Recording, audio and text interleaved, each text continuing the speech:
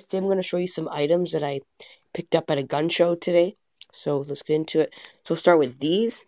These are, I believe, German K98 rounds.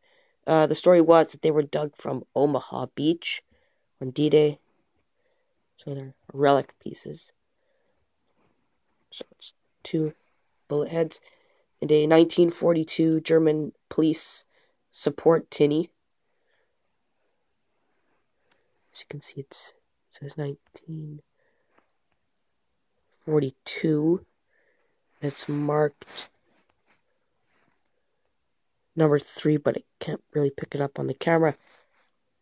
So, I saw a nice SS helmet, but good luck getting that. My age, especially. And I saw a Civic fire helmet, but sadly no German World War II visor caps, but nice M43 field cap. So, this is a West Wall medal, or also known as a Siegfried line, I believe. So it's in good condition. I believe this is the zinc version of the West Wall medal.